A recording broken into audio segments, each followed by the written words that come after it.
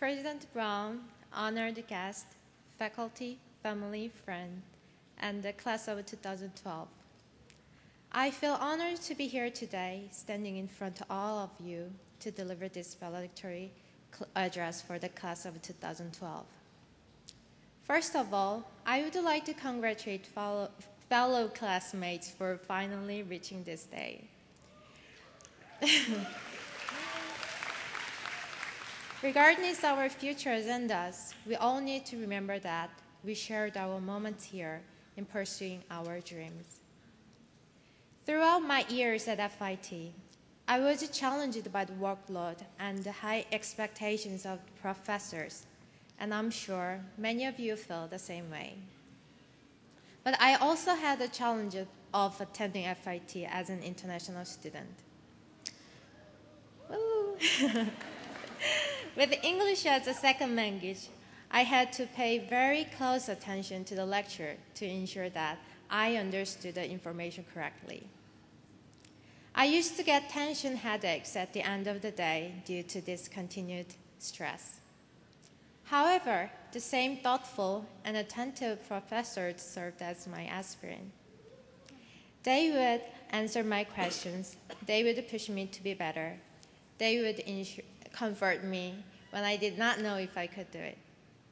Thank you for helping me to overcome the obstacle and transform me from a student into a professional.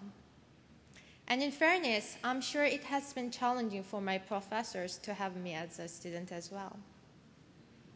Although I feel like I was a perfect student, some of you may have a different opinion.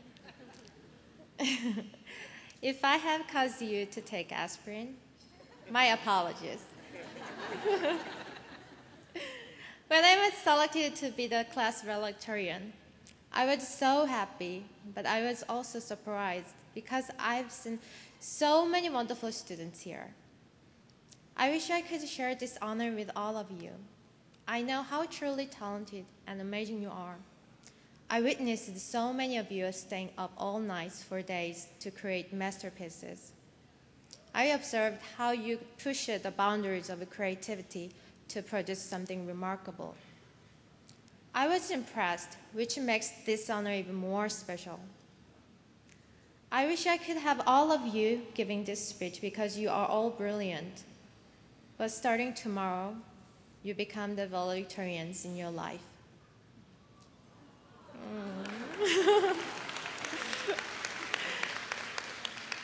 Grades no longer matter, only talent and your drive survive now.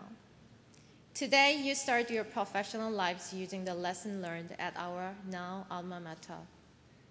What matters now is that you shine and brightly represent your talent to the world. Our families, our friends, and our professors have helped all of us to become better people. And I want to thank you for your love and support. Although we are here today to close a chapter in our life, our new chapter begins the moment we walk out the door. Our future can be challenging considering the current economy. But I believe we can wisely navigate through uncertainties with our skills and our education. As long as we do not lose our confidence and do not forfeit our dreams, we are one step closer to achieving our professional and life goals. Congratulations, class of 2012. Thank you.